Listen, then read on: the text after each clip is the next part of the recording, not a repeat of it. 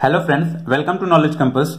ये आज हम देखने वाले हैं मूर मशीन टू को मीले मशीन में कैसे कन्वर्ट करते हैं। ये एक थ्योरी ऑफ ऑटोमेटा सब्जेक्ट का एक टॉपिक है।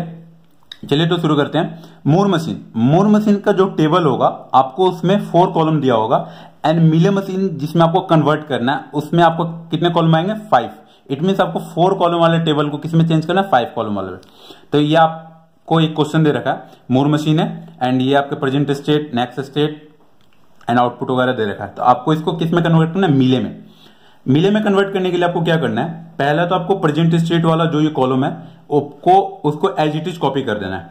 ठीक है, ये एरो रिप्रेजेंट करता है कि आपका इनिशियल स्टेट कौन सा है। तो आपने कॉपी कर दिया Q1, Q1, Q2 and Q3। ठीक है, देन आपको यहां पर है इनपुट A इक्वल टू 0।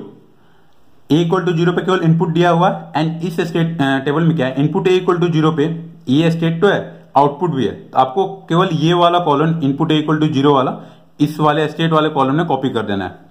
ठीक है, Q1, Q3, Q2, Q0। Then आपको इनपुट A इक्वल टू 1, तो इनपुट A इक्वल टू 1 में जो आपका स्टेट वाला जो कॉलम होगा उसमें आपको ये वाला चीज एज इट इज कॉपी कर देना है। ठीक है, Q2, Q1 एंड Q3। अब आपको ये आउटपुट वाले कॉलम फिल करने हैं। तो आउटपुट वाले कॉलम फिल करने के लिए आपको क्या करना होगा? मूर मशीन वाले टेबल में आपको ये देखना होगा। देखिए Q0 पे आपका आउटपुट क्या है? 1 है।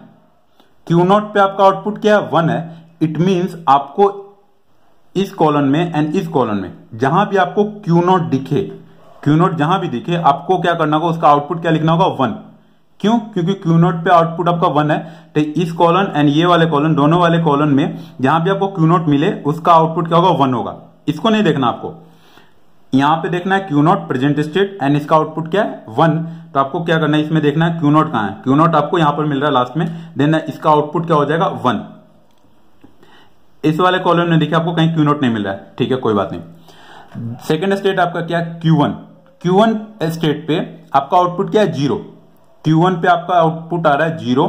देन आप मिले मशीन में फिर आप इसमें देखोगे Q1 आपको कहां मिल रहा है? Q1 कहां है? आपको यहां पर Q1 पे आपका क्या आउटपुट है? 0। इट मींस आप यहां पर क्या लिखोगे? Q1 स्टेट के सामने आउटपुट आपका 0 आएगा।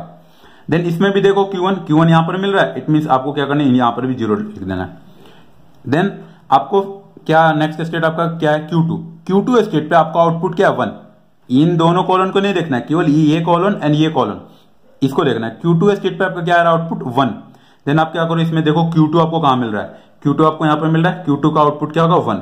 इसमें भी देख लो आपको Q2 कहां मिल रहा है? यहां मिल रहा है। इट मींस Q2 का आउटपुट 1, Q2 का आउटपुट 1। देन आपका Q3 का आउटपुट क्या है? 1। Q3 स्टेट प्रेजेंट स्टेट हो, आपका आउटपुट क्या आ रहा है? 1। तो आप इसमें देखो Q3 कहां है? Q3 यहां पर है। इट मींस इसका आउटपुट 1 एंड यहां पर भी Q3 है। इट मींस इसका आउटपुट 1। ठीक है, तो इस तरह हमने क्या किया कि मूर मशीन को मीले मशीन में हमने कन्वर्ट कर दिया।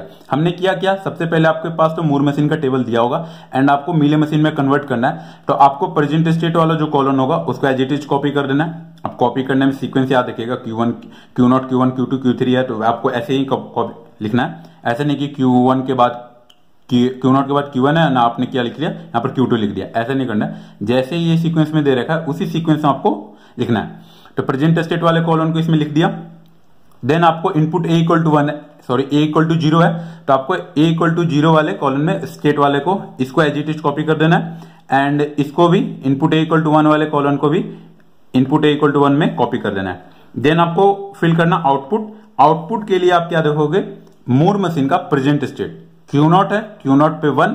तो आपको यहां पर जहां भी Q0 मिलेगा उसका आउटपुट क्या लिख दोगे? 1। Q0 पे 1 एंड यहां पर Q0 पे 1। देन आप देखोगे Q1 का आउटपुट क्या है? 0। इसको नहीं देखना है, इन दोनों कॉलम को नहीं देखना है। Q1 पे 0 है। देन क्या करोगे? Q1 मिला आपको, जहां भी Q1 मिलेगा वहां पर 0 लिख देना है। Q1 पे 0 एंड Q1 पे 0। देन Q2 पे 1 है। देन आपको जहां भी Q2 मिलेगा, यहां पर Q2 मिला 1 एंड यहां पर दोनों पे Q2 मिला, दोनों पे 1। Q3 पे 1, देन Q3 पे 1 एंड Q3 पे 1।